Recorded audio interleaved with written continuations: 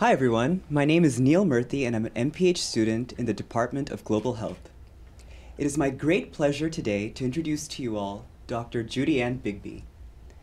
Dr. Bigby served as the Secretary of Health and Human Services at the Commonwealth of Massachusetts from 2007 from 2013. As the longest-serving Secretary of Health and Human Services, she was responsible for implementing many of the aspects of the 2006 Massachusetts Health Care Reform Law. This law achieved a nation-leading health insurance coverage rate of 98% for adults and 99.8% for children. She also worked closely with Governor Deval Patrick to address the high cost of health care. Under her leadership, Massachusetts became one of the first states to integrate care for those who are eligible for Medicaid and Medicare. She has achieved significant improvements in mental health services, child welfare, public health, health care for the disabled, veterans, and the elderly in Massachusetts. In 2011, Dr. Bigby was appointed by President Obama as one of the inaugural members of the Advisory Group on Prevention, Health Promotion, and Integrative and Public Health of the National Prevention, Health Promotion, and Public Health Council. She's also a member of the Board of Directors of the National Quality Forum. Prior to her appointment as Secretary, Dr. Bigby served as the Director of Community Health Programs at Brigham and Women's Hospital and the Director of the Center of Excellence in Women's Health at Harvard Medical School.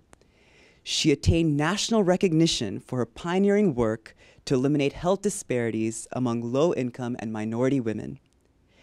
Dr. Bigby holds a BA from Wellesley College and an MD from Harvard Medical School, as well as honorary degrees from Wellesley University, Pine Manor College, and the New England College of Law.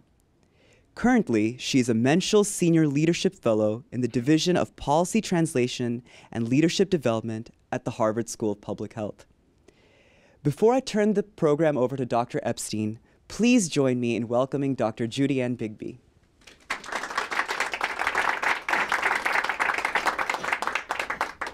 Thank you, Neil, and welcome everyone.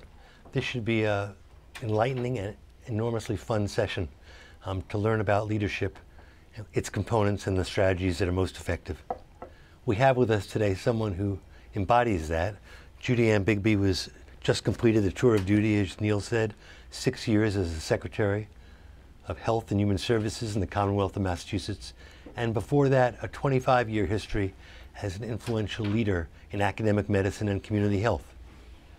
She's in her role as Secretary, she oversaw the enterprise that tries to improve health for all of our citizenry, and in particular prepare us for the enormous changes under the Affordable Care Act and for implementing innovative programs like that for care of those with Medicaid and Medicare coverage.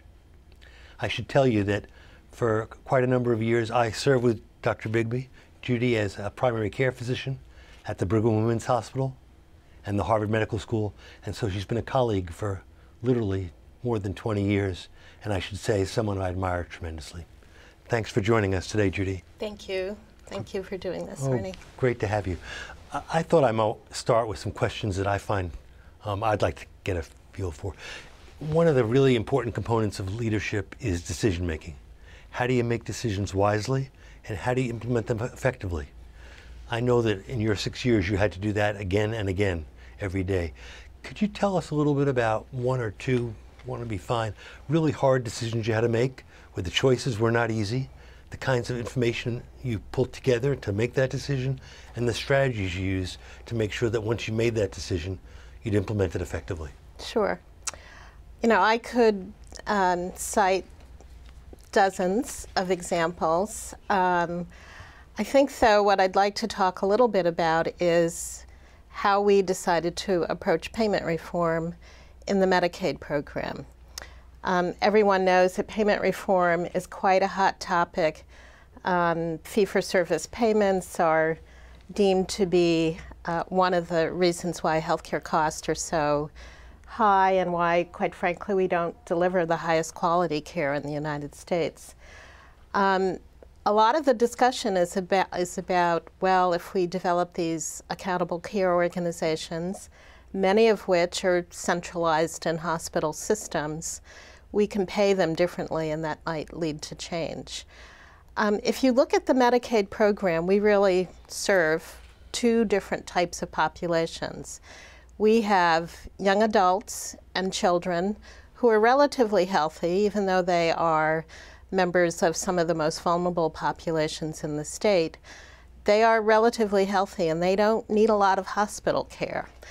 And then we have people like the duals who really represent a group of people who have a broad range of needs that stem from their needs to be supported to live in the community, the fact that they have chronic disease, the fact that they haven't had access perhaps to care that they should have.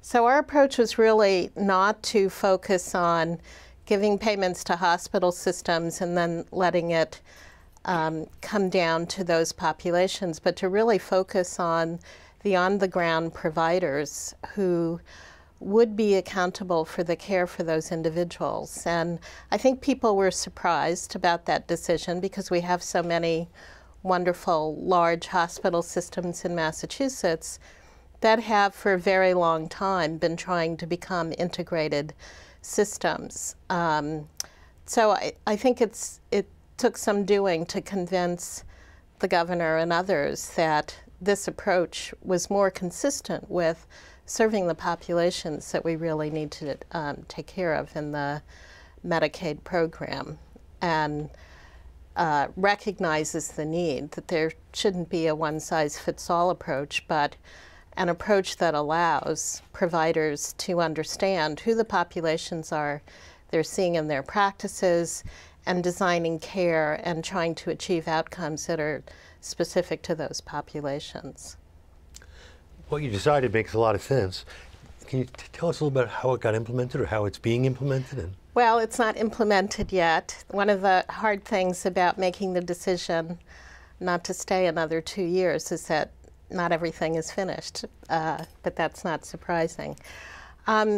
We actually did a lot of work. One of the things that people said they appreciated about me as secretary is that I was a data-driven person. I like evidence to try to drive our policy. That's not always the case in government. So we looked at the information to really get a better sense of where people were getting their care, what was missing, and what they should be getting, where the gaps were, and who should the providers be who are doing that. After looking at that type of information, we met with hundreds of people, with groups of people, with advocates, primary care physicians, hospital leaders, other payers in the state to make sure that we weren't developing a totally inconsistent policy. Part of the reason we got to this approach is we had actually convened a primary care patient-centered medical home council that was representative of providers across the state, all of the payers in the state, to look at the concepts around this type of approach. And it was with the blessing of that council that we decided to do this.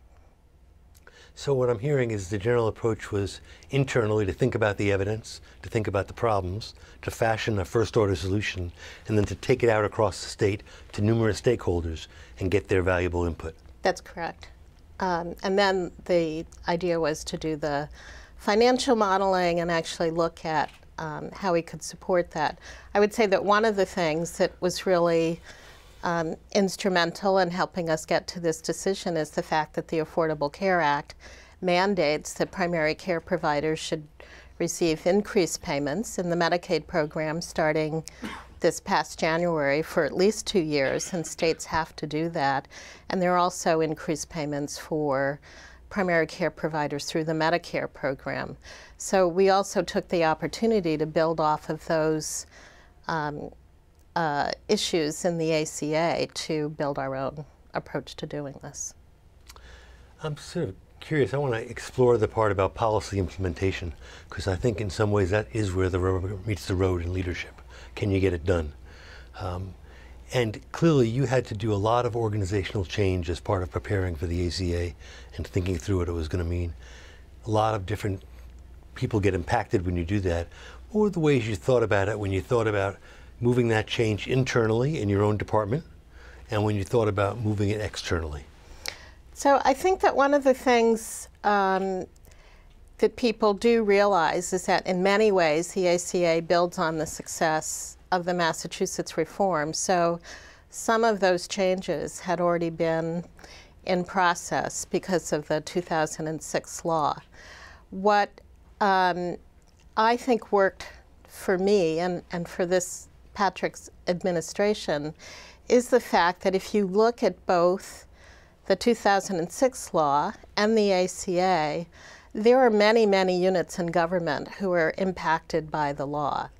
And one of the things that I was responsible for was bringing together all of those governmental agencies that had some responsibility for implementing the ACA and tying it to the governor's priorities in terms of health care. And his priorities were to maintain the access that we had gained through the reform, to bring down cost, and improve the quality of care. So by having a common set of priorities to guide our implementation of ACA, by having everybody come into the same room and actually laying out who's responsible for which part of this bill, and how are we going to make sure that we work together, that we inform each other about the policy decisions that need to be made, so that the governor was hearing from one voice, and as secretary he asked me to lead that. So having a process where everybody comes together and, quite frankly, learns from each other and makes sure that everybody's rowing in the same direction was a really important part of how we went about implementing ACA in Massachusetts. Wow. And I can tell you, the first meeting that I had of all the governmental people who were responsible, there were 40 or 50 people in the room. So it wasn't a small thing to try to coordinate that massive amount of policy implementation. And how many of them were in your department? Less than half. So the Attorney General's office was there, the Division of Insurance, the Department of Revenue has a role in this. So it was quite a diverse group of governmental leaders, if you will. So you've already started to touch on this. The state has been involved in this massive health reform now for some period of time, very successful.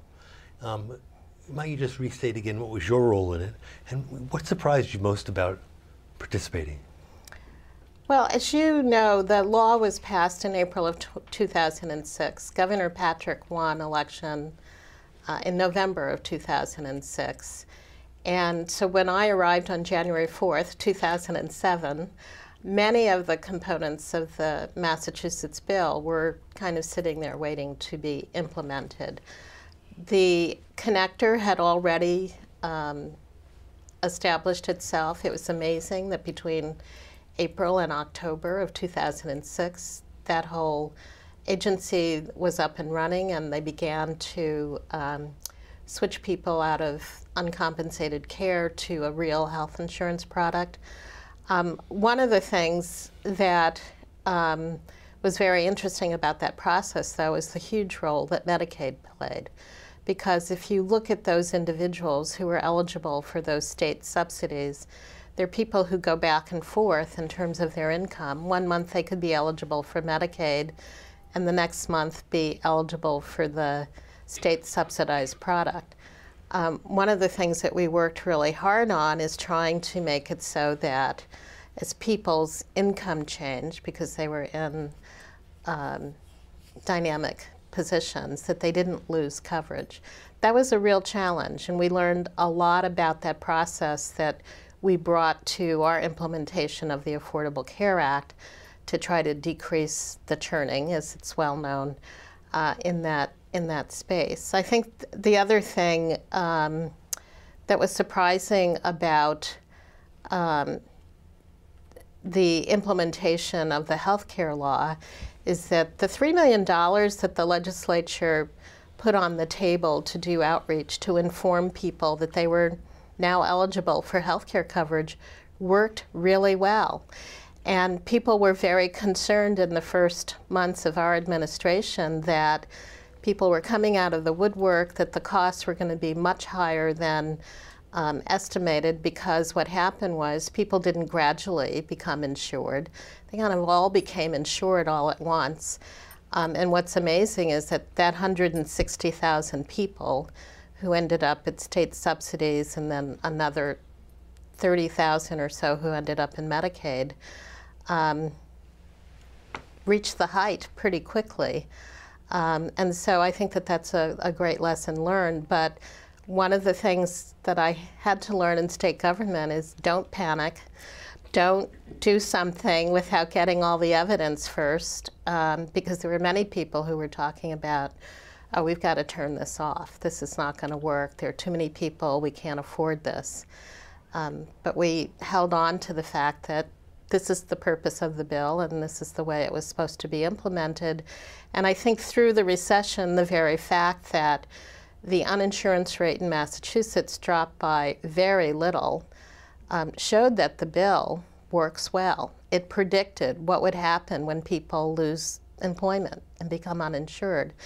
And so we didn't lose a lot of ground on people being insured. And I think that that's an important lesson. And again, with federal help, we were able to maintain those people in coverage. Interesting. I'm going to turn it over to the audience in a moment, but I want to just follow up one more link you've given us, which is you describe yourself quite aptly as an evidence-based decision maker. And I think I personally like that style a lot. When you reflect on your own style of decision making and leadership and implementation, are there any other characteristics that you would talk about that come to mind as much in the same way of evidence-based for making decisions and so forth? Well, I think that, I certainly learned that the right thing to do wasn't always the best policy, or wasn't always accepted as the best policy. Having goals and priorities and things that you want to achieve so that you can always tie your decisions to those priorities is a really important part of what I had to do during those 6 years. As you know, we had a great recession. I had to do a lot of budget cuts. I think that over the time that the recession started and kind of began to fall off, I probably trimmed the EOHHS budget by something like $5 billion over those years. Having principles by which to make those decisions, and as I said, trying to hold on to the priorities that we set. This is what we want to achieve in Health and Human Services. These are the outcomes that we would like to see for the populations we're serving. It didn't mean that we never touched the budget as it related to those principles, but it was an important foundation for my team, for the agencies, for everyone to understand how we made the decisions that we made, even when they weren't popular. At least we could demonstrate, here is why we're not cutting X, but we're cutting Z instead. So having a plan, having priorities, having outcomes that everybody understands and that are achievable was a really important part of that process. So let me underscore some of the lessons. It's having goals, having priorities, having a plan to achieve them, and then using evidence to figure out which is the best way to go. That's quite a guide for us to have.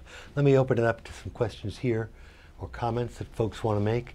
And as you do so, please introduce yourself by name and your affiliation, and sally forth. Please. Hi, Suzanne Brundage. I'm a master's student here at the School of Public Health.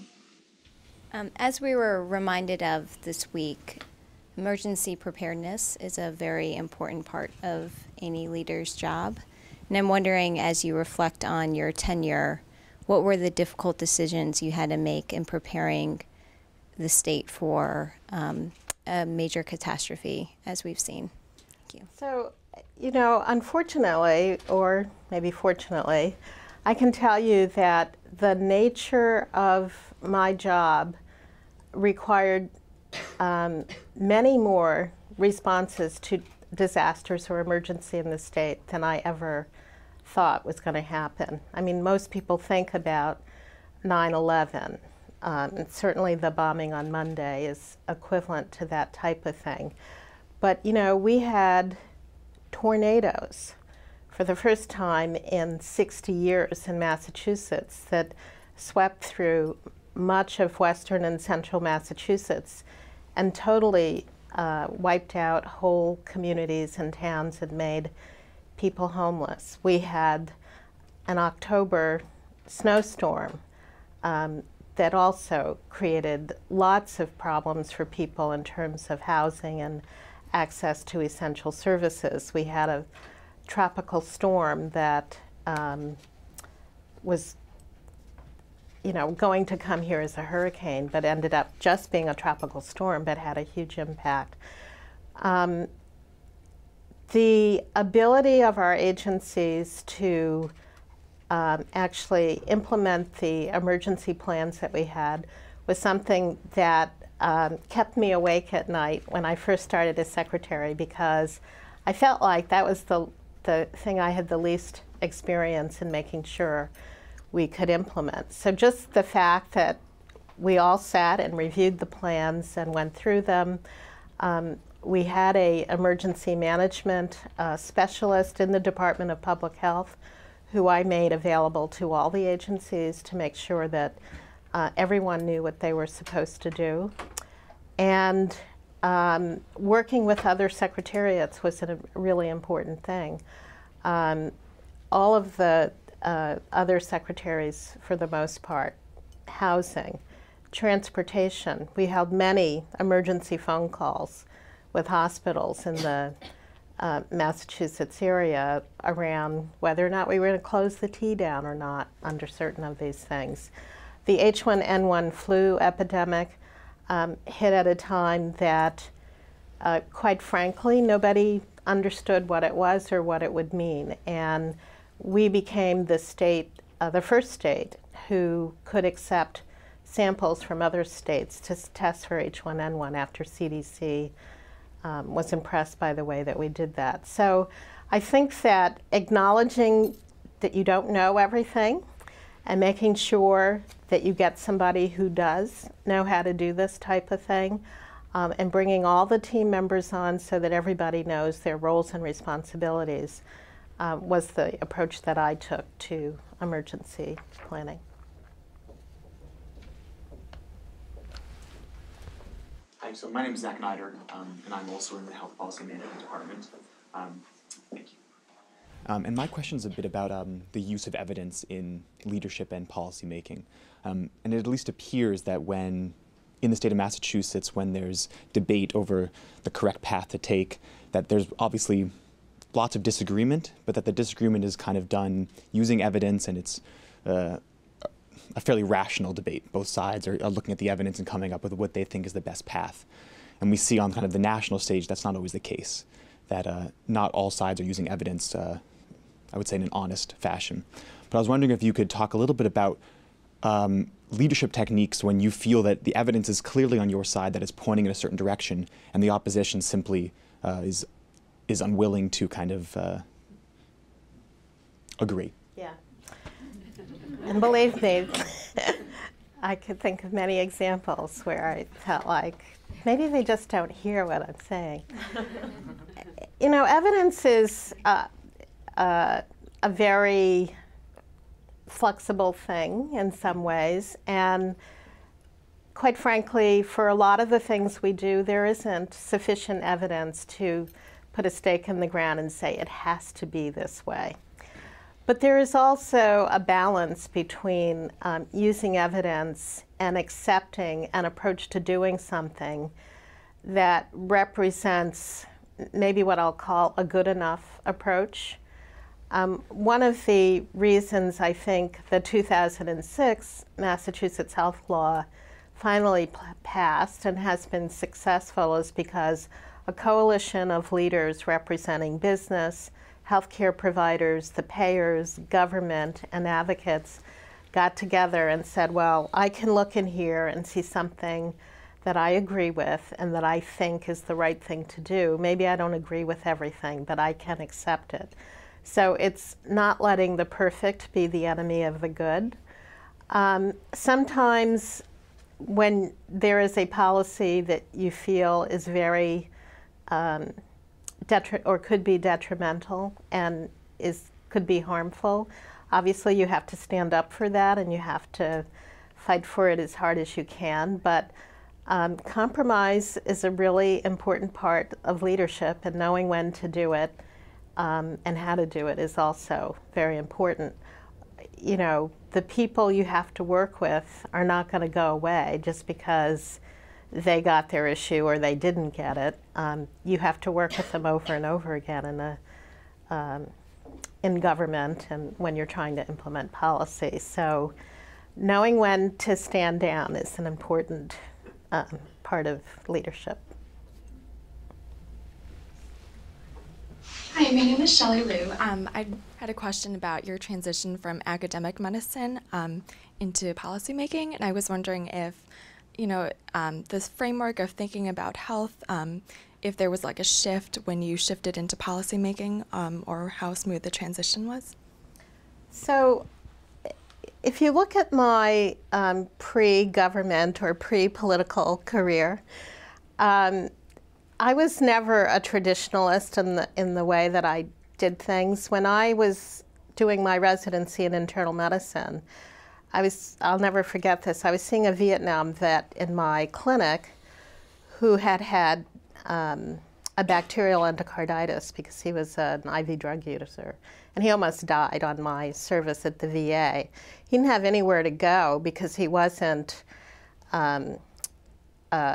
a service-connected vet, so they'd only saw people for emergencies. But anyway, I was trying to manage his high blood pressure in my clinic. He had no insurance.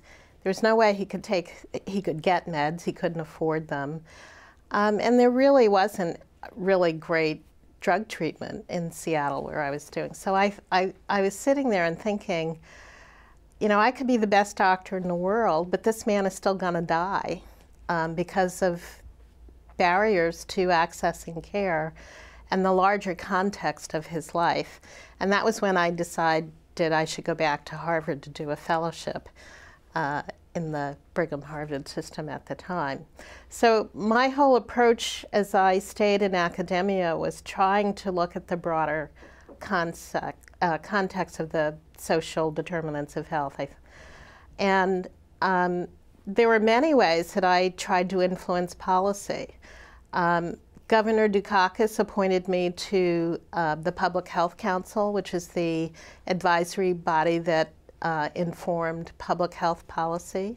That entity still exists. All of the people on the council are gubernatorial appointments, so I had the opportunity to experience in that way. Mayor Menino asked me to serve on the Boston Public Health Commission when it was created after Boston Medical Center became a private hospital, and I did that for 10 years.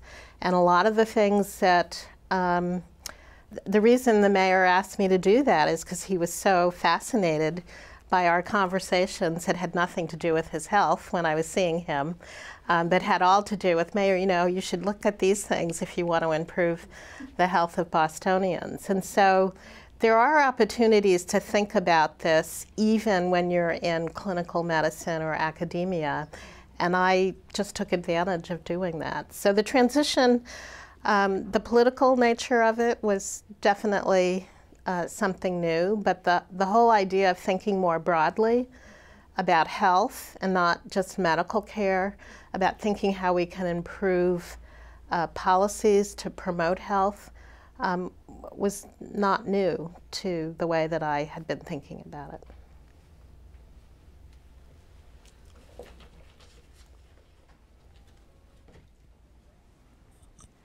My name is Sherelle Barber. I'm a doctoral student in social and behavioral sciences here at the School of Public Health. So kind of going along with what you just said in terms of this idea of improving health and not just focusing on medical care, what are some of the things that you were able to do as secretary to kind of address social determinants, whether it was at the community level or through policy that wasn't necessarily health policy, and what were some of the, I guess, challenges in doing so when sometimes we focus so much on like access to care? So there are a few examples I could give you. One of the reforms that Governor Patrick pushed for and his team was really successful in getting was redesigning the way transportation is governed in Massachusetts and pulling together multiple transportation entities and making one department. As part of that initiative, we worked with the Secretary of Transportation to develop what is called the Healthy Transportation Compact. And it is a signed agreement between the Secretary of Health and Human Services and Transportation to do things like if as transportation is being designed, to look at ways that it might influence health and to try to make sure the design promotes health as much as possible. We worked together to convene a group to look at access to transportation for people with disabilities and came up with some recommendations about across the entire state how to fix that. I worked with the Secretary of Education to develop an approach to making it possible for children in what are called the level 4 or underperforming schools in Massachusetts to go to school ready to learn. Education is focused on the quality of the teachers, the curriculum, the length of the school day, the length of the school year, those types of things. But I actually knew from my work working with the schools in Boston when I was at the Brigham that the parents have lots of issues, the kids have lots of health problems, asthma being number one, but behavioral health issues being very prominent, and that they don't go to school every day. So I worked with the Secretary of Education to develop a three-pronged approach to addressing in those underperforming schools how we were going to make sure the kids attended school, how their parents were going to access needed services, and how we were going to make sure that those kids were getting the medical and behavioral health needs that they needed to have addressed. So those are some examples of the way that we looked more broadly. Julian? I need a microphone, or I can just talk loud. I think they need a mic. Oh, they need a mic to record me for posterity. Excellent. Okay. I'm Jillian Steele-Fisher. I'm in the Department of Health Policy and Management. You spoke a minute ago, I thought a really interesting perspective. You said, you know, the transition to sort of your role as secretary wasn't so large because you'd been thinking broadly about these issues. You'd had these experiences that allowed you to get a vision of what was to come in some ways. And yet you said, you know, the politics was a little bit different when you got there. And I'm hoping you might speak to us a little bit about what you mean. What were the politics when you actually entered that field? Where did you feel that really pressing in on you, particularly perhaps with respect to this idea of focusing on evidence base, or, you know, the scientists and all of us are curious about that. And I think, what could you have done when you were thinking broadly to think about the politics explicitly as well? Maybe advice for others here. So I'll answer the last part of that question first. I think that the influence that external people have on policy is very important. But there is a strategy. There is a way to do it to become effective. And you know, I'm on a zillion email lists that says, please send a note to your congressman to pass or your senator to vote yes on the amendments for the gun bill that didn't do well yesterday. But yeah, maybe some offices count how many emails they get. But it's really the people who are willing to grab the people who have the influence and sit with them and really hammer away at why their position is so important, and to also help them understand how they can do it.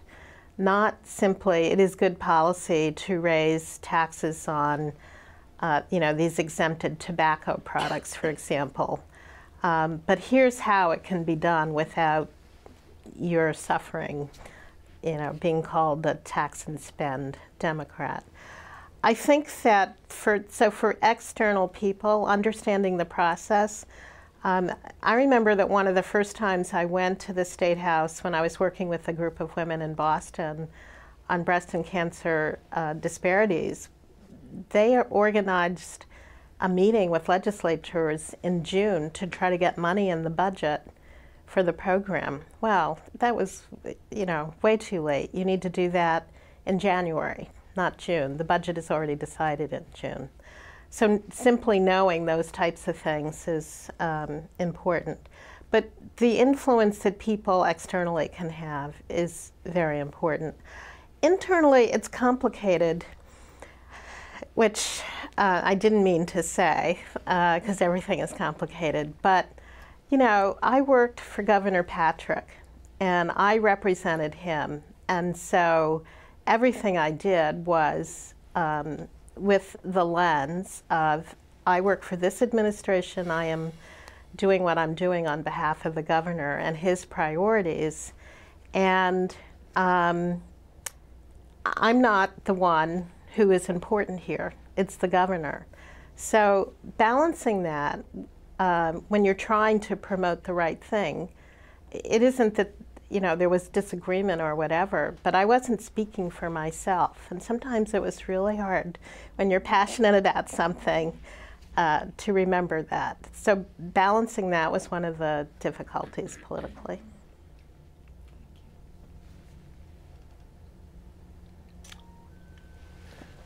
So hearing none for the moment from the audience, before we stimulate through, I have some myself.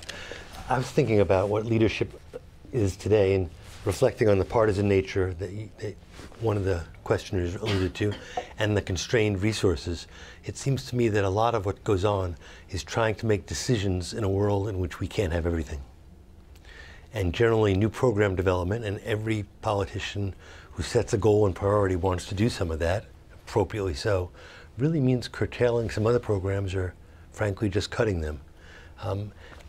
What was your strategy? You alluded to before taking $5 billion out of the budget. What happens when you had to give people bad news, and how did you go about it? And well, so I'll speak to the first part of your question first. I would say that within 3 weeks of my becoming secretary, I was informed that I had to do a 5% budget cut to my budget. Now, the budget at that time was $13 billion, and a lot of the agency heads came in and they said to me, "Oh, this is terrible. This is devastating. Where are we going to find this money?" And I said, "Well, $13 billion sounds like a lot of money to me. Why don't we really look at this?" And as I said before, one of the things that I asked is, well, what are we spending money on? What outcomes are we achieving? And, is this program really past its prime, and is it really achieving what we want it to? And is that a way to make sure that we can kind of redirect money to the things we have as priorities? Even when you do that and people acknowledge that maybe a program is no longer meaningful or successful, the money supports employees. There are people behind the scenes who think it's helping them.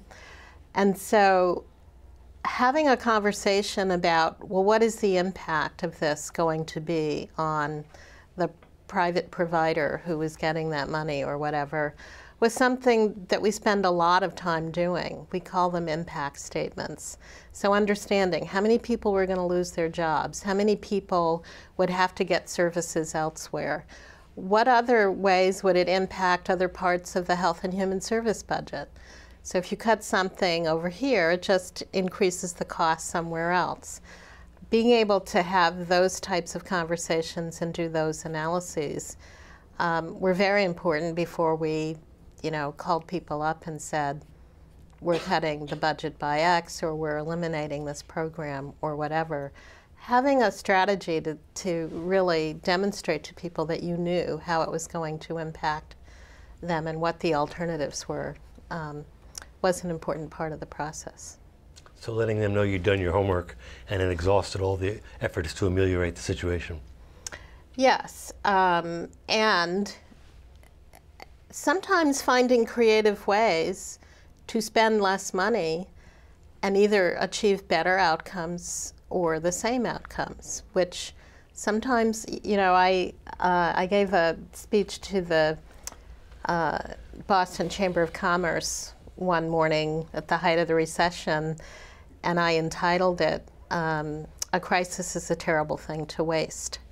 So using the opportunity to really sit back and say, where are we not getting value for the dollar that we're spending, and how do we demonstrate that to people? And offer an alternative, as I said, that might actually achieve better outcomes. Sometimes it was possible to do that. You're alluding to speaking for the governor. Makes me reflect. There you are, leading a major health organization, certainly the biggest in the state, multi-billion dollars, exerting tremendous leadership that has an impact across our citizens all across the Commonwealth, and yet you have a boss. So it reminds me that those of us who are leaders still have bosses. Can you, without being indiscreet, can you say a little bit of how you were able to manage that relationship, how that affected your boundaries, what the discussions were like behind closed doors when you were on an issue where you might have had a little bit of distance between exactly where the governor was? So I'm not going to answer that part of your question, Ann. That's good. It was a test. He's being mailed this tape right afterwards. But, you know, when Governor Patrick, or Governor-elect Patrick, approached me about being Health and Human Services Secretary, I was of two minds. One was, are you kidding? And the other was, wow, this is so exciting. I did not know Deval Patrick that intimately before he was elected and before I went to work for him. I volunteered for his campaign because I believed in his message. And after meeting him and meeting with him, I thought he was an ethical leader. So that was the thing that was most important to me. And the fact that I believe he is, and has always demonstrated that he is an ethical leader, was very important to me. I knew that I could not work for somebody who had different ideologies or different beliefs. It isn't that we agreed on every single policy point by point, but ultimately I signed on because I wanted to work for that governor because, as I said, I found him to be an ethical and moral person. And the other stuff about, well, how do you manage the actual decisions, all tie back to that belief and that philosophy and that moral ground. So in a way, it was very easy for me to have a boss who I respect and feel that has done the best for Massachusetts that he could possibly do in difficult situations. His ability to kind of say, well, yes, I see I don't have everybody lined up behind me right now, but this is the right thing to do and we're just going to keep trying, was inspirational. So that was important to me. I would have been long gone if I didn't feel that. To your credit, you weren't, and we're all happy for it. Let me ask you another issue, picking up on the comment you made earlier about knowing when to fold them, so to speak. I'm thinking of someone who's, the analogy here will be imperfect, but I hope it will serve us well, was Senator Kennedy, who had, among many things he was noted for, one is that he was a sturdy defender of liberal politics on the left, and the other, at the same time, with that in context, he was also enormously effective about reaching out to others who had different views and finding enough common ground so that they could successfully move forward on policy. Now, his medium, of course, was the legislature and the formal vote, but you as secretary had to do that every day, maybe not with a formal legislature, but getting together with stakeholders who could try and thwart you or could try and support you together in a common enterprise. What did you learn during your time as secretary, anything that you can share with us about knowing how to go about that difficult process?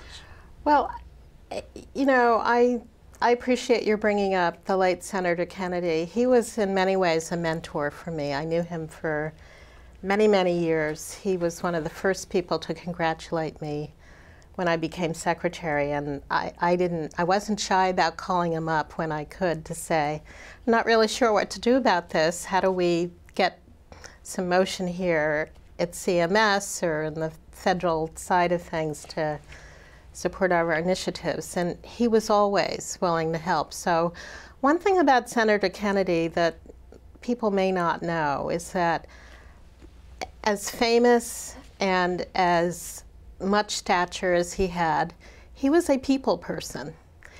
And it was not about him, it was about serving the people. So I think in the end, yes, he had some disappointments, but because he was in service to the people, I think he just kept going and tried to figure out ways to do things.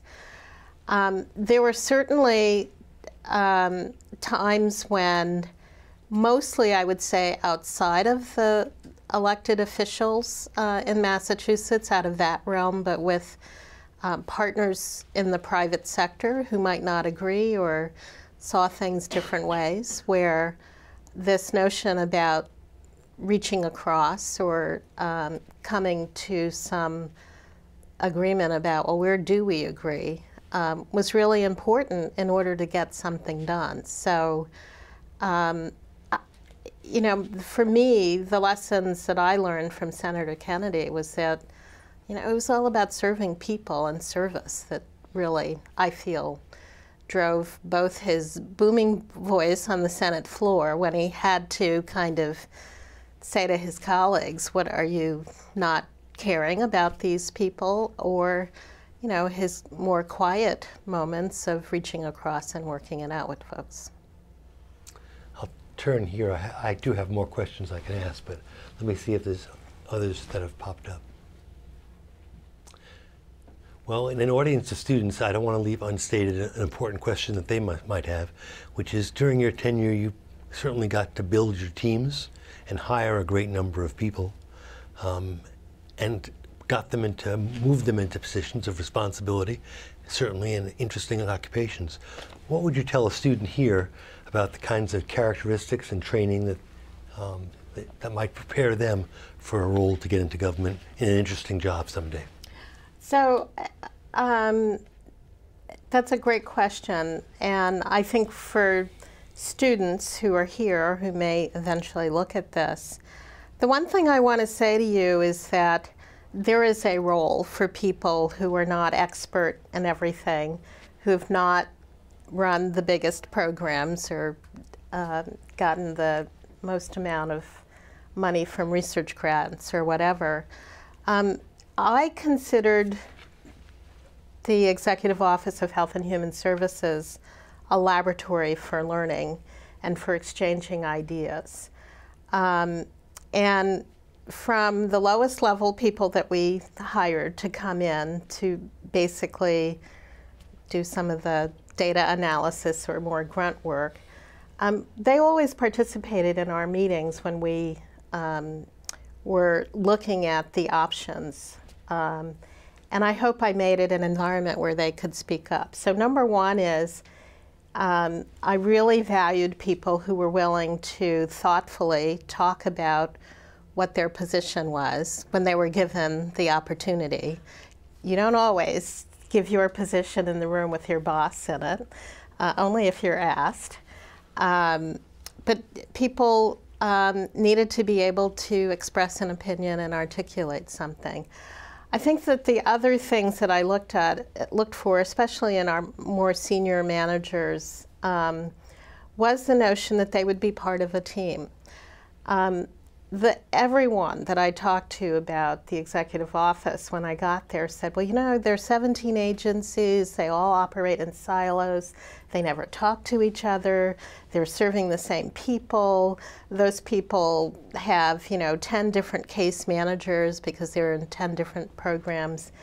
And isn't there a better way to do this? And when I went and I looked at the structure, I said, well, indeed, there is a better way. And from the first day I got there, I said, you know, we're all one team.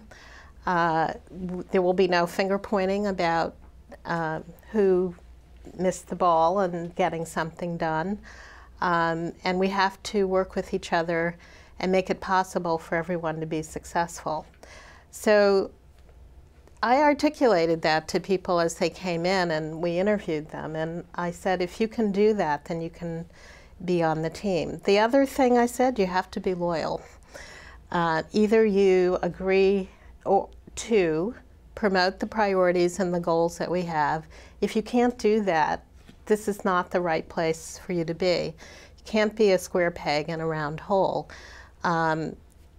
You know, and I'm not saying that people couldn't disagree on particulars, but the broad vision, people had to embrace that. And if they couldn't, they needed to know that they probably weren't going to feel very comfortable there. A broad set of abilities, loyalty, commitment to group goals, important teamwork things. We're getting near the end now, Judy. Would you have any final words about leadership that you'd like to transport to the audience? Or even maybe something that you didn't realize before you were secretary that you feel like you learned about this while being there? You know, the one thing I want to say is that you've asked me a lot about hard decisions and successes and transformation. But, you know, leaders have to be willing to fail at something. Taking risks mean that you don't always know what exactly the right thing is to do.